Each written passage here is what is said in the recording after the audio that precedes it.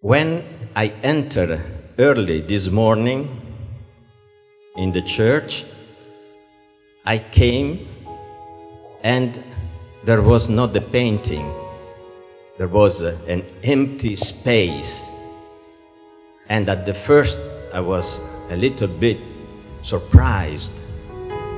And then when we arrived, little by little, the beautiful painting of Our Lady came up, and all the people made a big applause because they felt that now it's all right.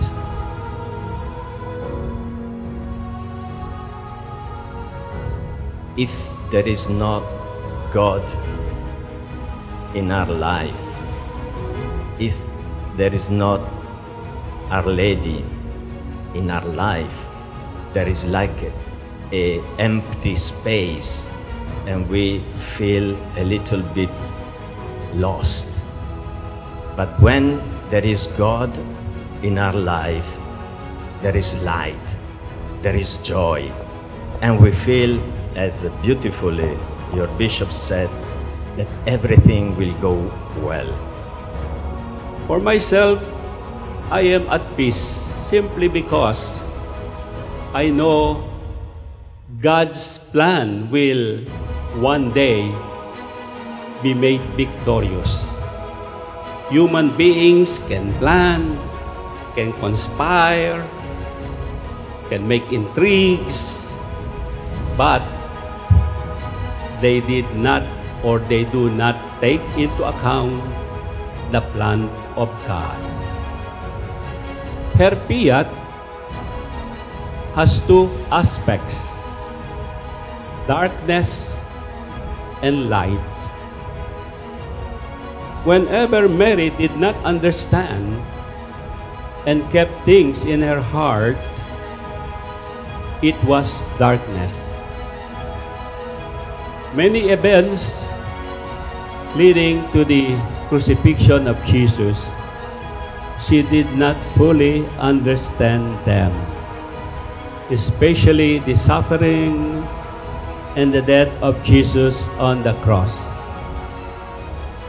She was in the dark.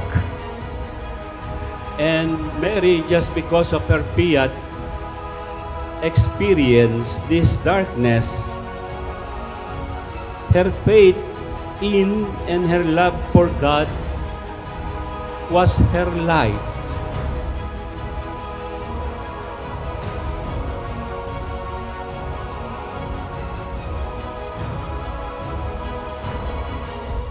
Though she did not understand, though in the dark, she kept believing in the plan of God and kept loving God. She also hoped that one day her darkness would become light, that she would be fully enlightened. That enlightenment for me happened in our tradition of Salubong after the Easter Vigil, when the sorrowful Mother and the risen Lord encountered one another. Then she understood. She was fully enlightened. For me, the light in Our Lady of Light means two things: understanding and faith in God and love for God. We too, my brothers and sisters, have many darkness. There are many things in which we are kept in the dark. For example, the evil in the world, the absence of peace in the world, in our country, and even in our family. Let us continue believing in God's plan for us, that God's plan and not the plan of human beings will one day be victorious. Let us continue loving God in spite of the darkness around us, even within us.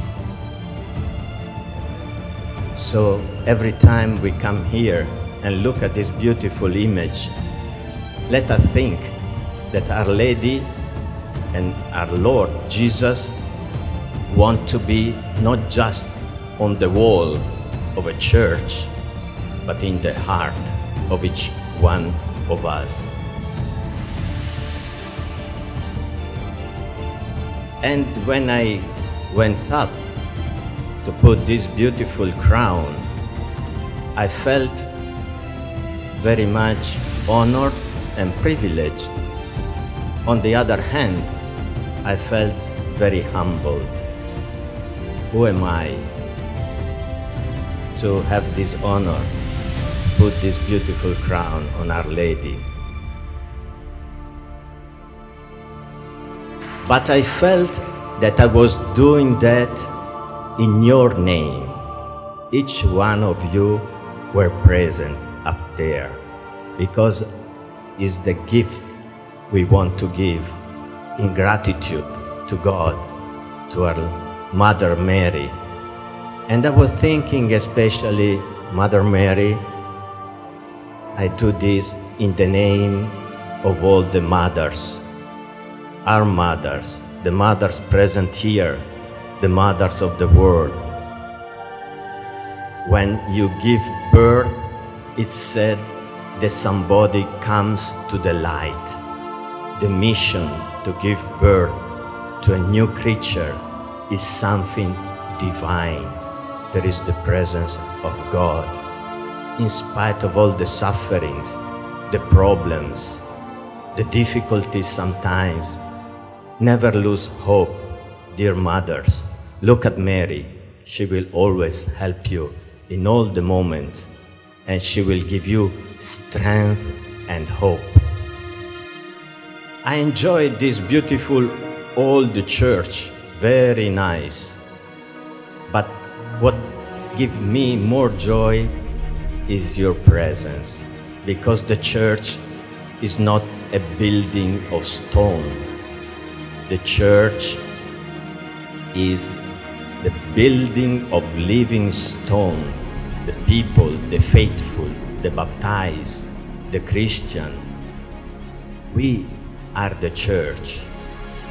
A genuine devotee to Our Lady of Light continues to hope that one day he or she will fully understand or be enlightened. Continue to hope in the midst of darkness. Continue to hope even we do not understand what is happening. And to proclaim today this sanctuary as a diocesan sanctuary means that each one of us, each one of you present here should be like this heart with light. Each one of us should be a light for those who come from different parts of the diocese to this diocesan shrine.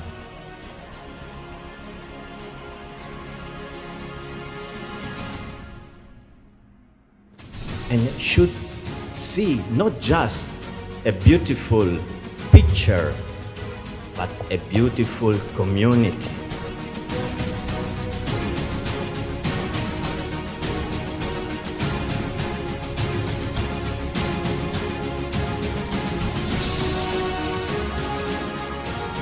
I'm happy to be here and give you the blessing of the Holy Father, but I'm happy from what I receive from you, your devotion and your faith. Keep going and look always at Our Lady, Lady of Light. She may enlighten you, she may accompany you, she may bring you to Jesus, our Lord and King, who lives and reigns forever and ever. Amen. Amen.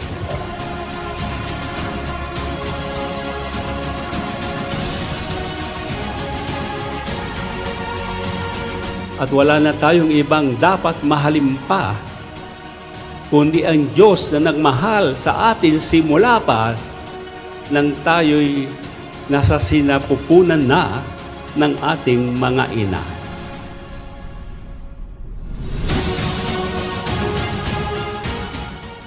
So if we can do that, then we glorify God.